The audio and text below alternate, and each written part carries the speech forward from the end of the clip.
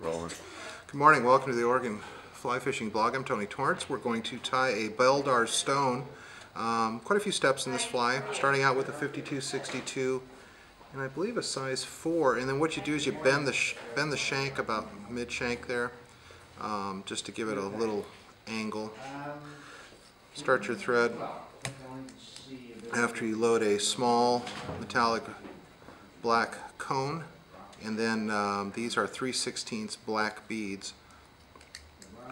First of all, I'm going to come back to the bend of the hook. I'm going to use STS Trilobal in black, kind of a coarse dubbing, a little hard to dub, but picks out and makes a nice effect. First of all, we're going to start out by creating a little bump in the back, and then we'll tie in our goose by it. Tail, classic Stonefly. Tail.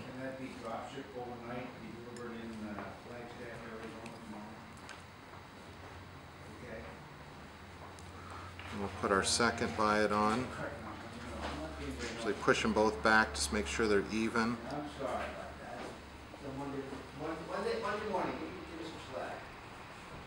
Okay.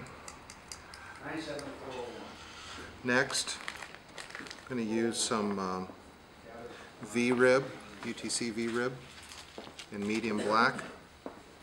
I'm going to step back a little bit and just talk about bending that hook. I used to put the hook in the vise and bend it about a little over halfway up the shank to get that bend in there so that fly rolls down the river. It's a very good river or stonefly nymph any time of the year, really. On the middle fork of the Willamette, I use it on the Mackenzie. Of course, the Deschutes has huge population of stoneflies in that river, so that's always a good one to use this in. Small amounts when you're doing dubbing, especially a coarse dubbing, gets it to tack on. And if you're having a lot of trouble, use a little bit of wax. It'll help bind that material. I'm really using a lot of finger pressure as I spin that dubbing on the thread. Okay, so I've got that body there. I'm going to take my V-rib around now and work that up the shank. You know, so that's a pretty fat little fly. It's dense and gets down. Full meal deal. Not a real pleasure to cast, but definitely a fish getter. Next, we're going to use some medium black rubber, good old round rubber. I'll tie it on one side, pull it over to the other side, tack it down. A little more dubbing. Dubbing will help push this back, and there's your filler. So you've got to leave some space in between those beads as you come up. I'm going to wrap that there, get those to set back. Okay. Now, good little whip finish in between beads. If you want to, you could put a drop of Zap-A-Gap on there. Take this bead, push it right up against there.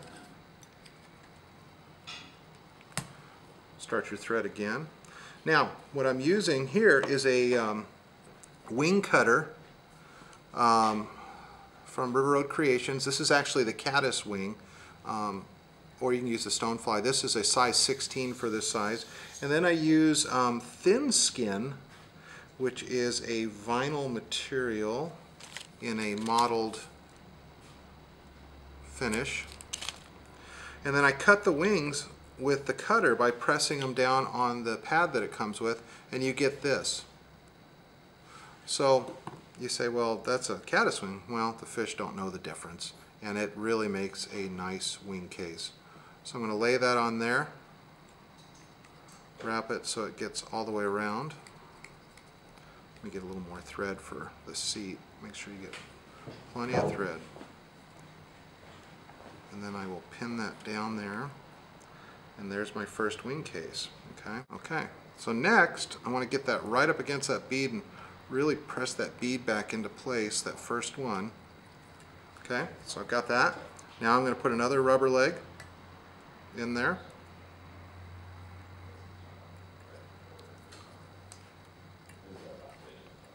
Bring this over. A little more dubbing. I'm going to try to get that right up on top there like that. Whip finish. Bring in the next segment. I'm going to tie in another wing case, and I already have this pre-cut and ready to go. Lay that in there.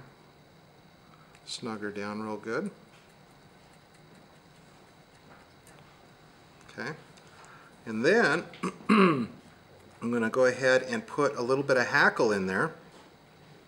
Some brown mottled hen hackle or partridge, something dark. Doesn't have to be your greatest quality though. No, you don't. It just adds a little fluff in there. Something that wiggles besides the rubber legs and swims as this fly tumbles down. And I'm just using an old hen neck I've got that's seen better days. So I got those in there.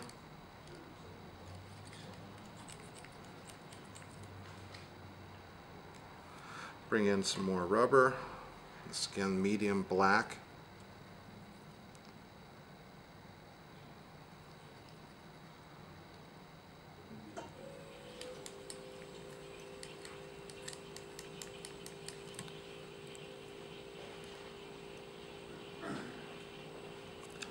And then we'll finish this off with some more black dubbing.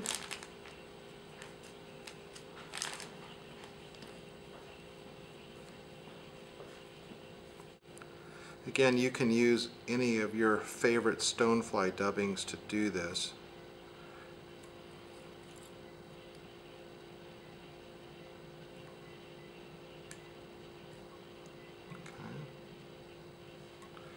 And I'll just take and work around, get my legs and everything laying the way I want them.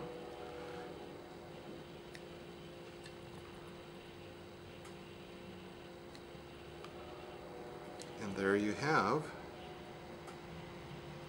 your Beldar stone.